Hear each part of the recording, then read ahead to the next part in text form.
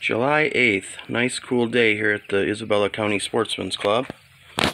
Lucky to be out shooting my 22s, having some fun.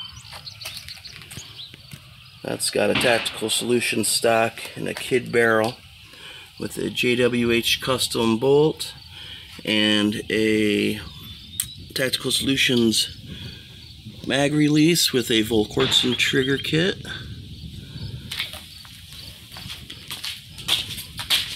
This one here is a Volquartsen Inferno stock with a Smith & Wesson receiver, a JWH custom bolt kit, and the Volquartsen TG2000 trigger group, Volquartsen carbon fiber barrel, and I've got a Harrell's rimfire tuner and a Volquartsen blow forward comp that it's hooked onto, along with a Vortex Venom 5x25x56 first focal plane scope.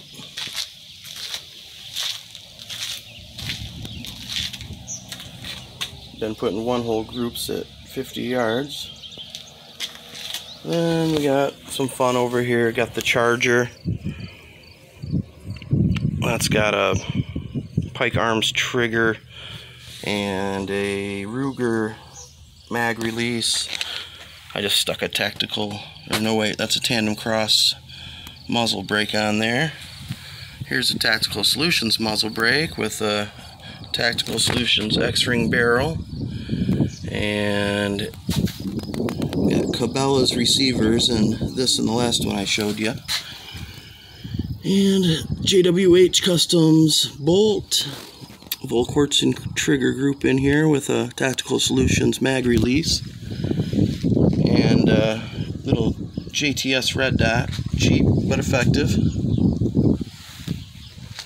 and been having a pretty good time out here.